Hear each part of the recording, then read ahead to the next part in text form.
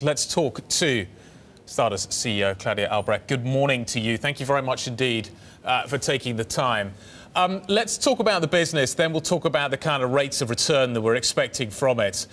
Claudio, I read with interest some of the interviews you've done. You talk about the fact that taking costs out of the business is a no-brainer. So how do you get the top line moving?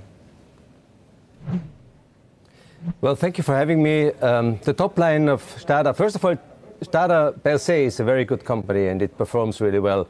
So top line will mainly be moved by new products, new product launches, and obviously also expansion geographically. And in terms of how easy, you talk about it being a no-brainer to take cost out of the business. How easy is that actually going to be? It needs to be done, but how easy is it to do it? Well, we know Stada pretty well. We have been working with Cinven and Bain Capital also in the due diligence process. So we know more or less where the levers are, and it's not that easy. We are a highly regulated industry, so clearly everything you change in the product cost is somehow has to do with the regulations and different changes in registrations. So quite difficult, really, in reality.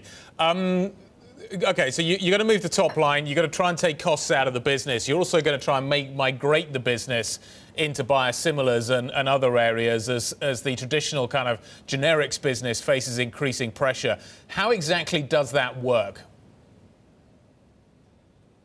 Well, biosimilars is a new generation of products where we see now more and more approvals in Europe, but also in the US.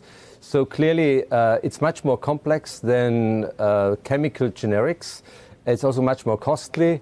There's a higher risk attached to it. Obviously, it's not that easy, but I believe the future for all the bigger generic companies has to be biosimilars.